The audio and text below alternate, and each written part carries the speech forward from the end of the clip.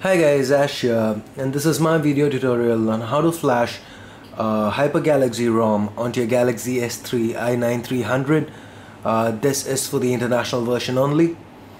Alright guys, the prerequisite is that your phone needs to be rooted and have Clockwork Mod Recovery installed. So if you guys haven't done that, use my link to my tutorial to do that in the description. Get that done and get back to this video.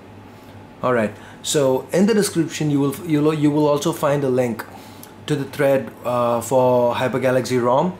As of now, there are Jellybean and ice cream sandwich versions available, and the procedure is the same for both. So hit the link up, go to the thread and download the ROM. It'll be in a zip file. Download it and transfer it to the internal or external SD of the Galaxy S3. So once you've done that, all you need to do is go ahead, hold up volume, power and the home buttons at the same time. You might end up taking a screenshot, but just keep holding it, and you can let the keys go once you see Samsung Galaxy S3 displayed. Alright, now what you do is scroll down. The volume keys work to scroll, and the power key for selection. Select wipe data factory reset, delete all user data, and now scroll down again, wipe cache partition, yes, wipe cache. Now go into advanced and wipe Dalvik cache, yes,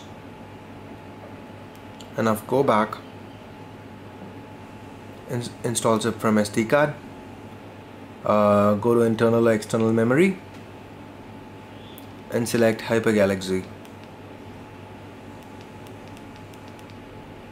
It doesn't matter what version you have guys, this is the procedure. So right now we just need to wait for the installation to complete.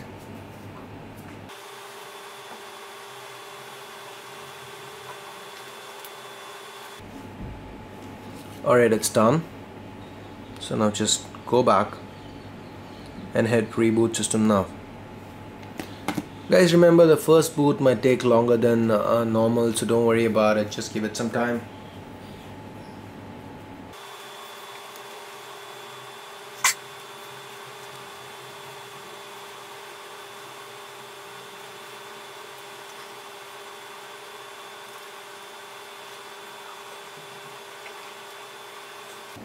Alright, we're up here, just gonna run through setup.